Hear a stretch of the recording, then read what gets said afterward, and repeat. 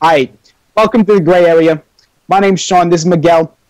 Miguel Alejandro Gomez. Gomez Vera Yes, correct. Almonte. You know what I'm saying? And today we're going to be talking about something good, something bad. I don't know.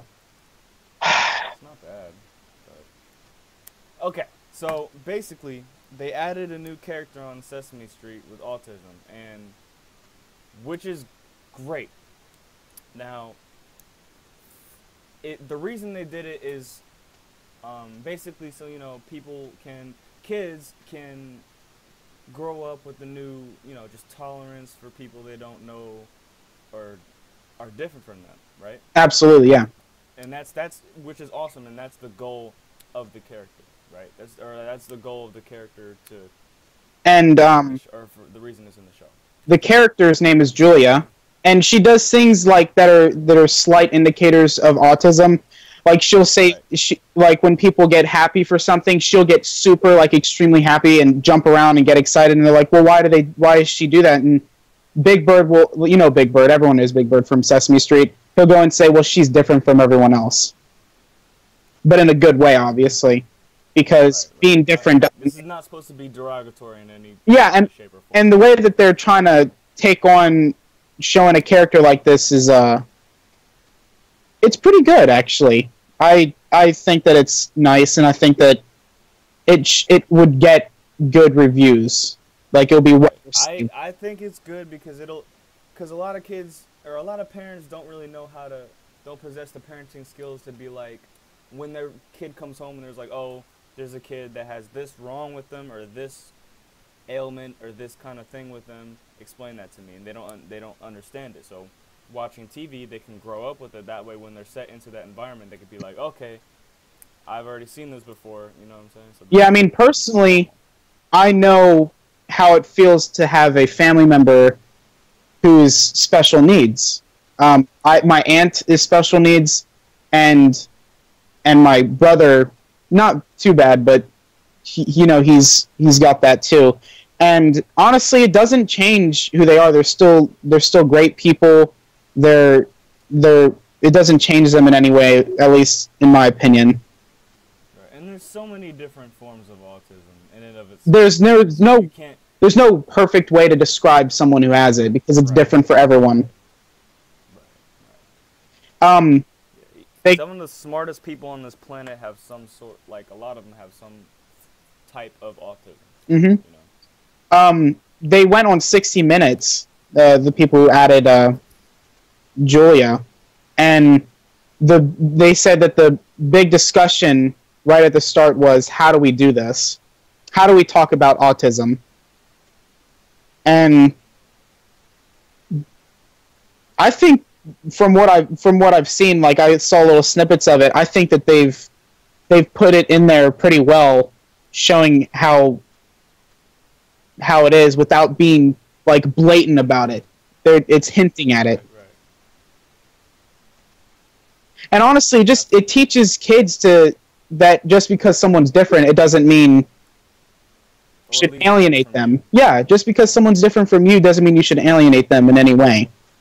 Right, and it's inclusion. It's teaching people how to be tolerant at a very young age, because you're more impressionable when you're young, and you learn more.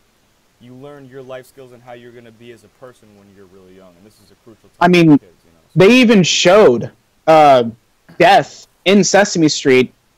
Mr. Hooper? I don't.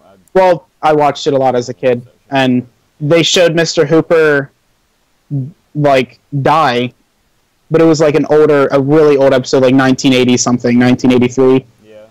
And they showed him die, and the way they explained it was very relaxing in a way that, like, it wasn't blatant and showing right in your face, oh, they're dead.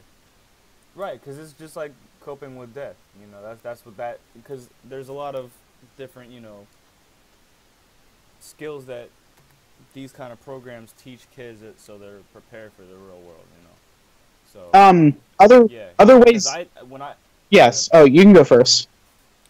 I didn't watch Sesame Street a whole lot. I mean, I did when I was really young, so I never really had anything like that. But I had a lot of people die when I was in, like, starting like second-ish, third grade. I just had a lot of family die from, mostly from, you know, cigarettes and lung problems, grandmother from emphysema. So that was a really, like, I learned to cope with death through experience, and it was a lot harder because I just had no idea, like, how to deal with it. And it struck me with, like, I would go to my grandmother's house and she would be there and just be like, oh my god, this is horrible, like, I don't, you know? Yeah. But it's great that now they have an outlet for, like, oh, that makes sense. So that way it's a little bit of a cushion if it happens to them, a family member dies, something like that, you know, so they somewhat know what to do, so they're not how I was, which is kind of just like, Yeah, I understand.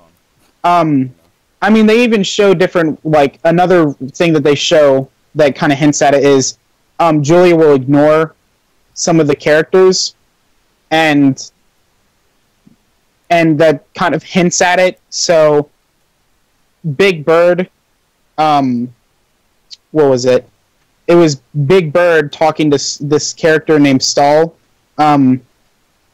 about his first interaction with Julia, and he thought that she didn't like him because she ignored him, but Big Bird was just like, she does things a little bit differently than us. Right. And, I mean, even the mom, or not the mom, but, like, the person playing the puppet, or the Muppet,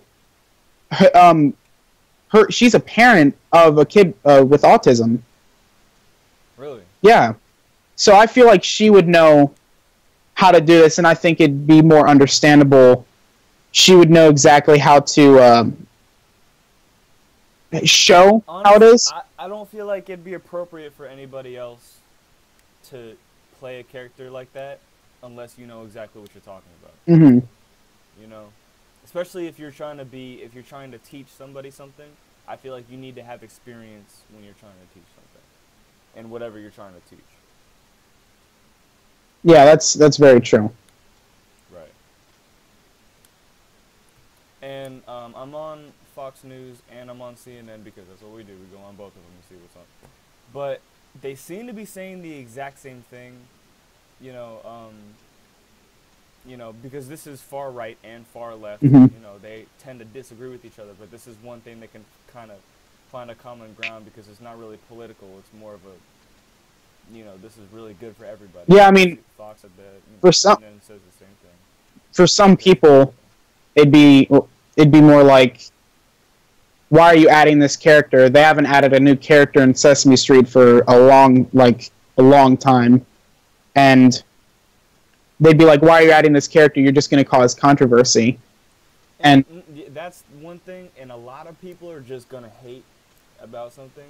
And, you know, you can see people, for example, they'll say, like, oh, you're just pointing out all the stereotypes. That's bad. You shouldn't do that, you know.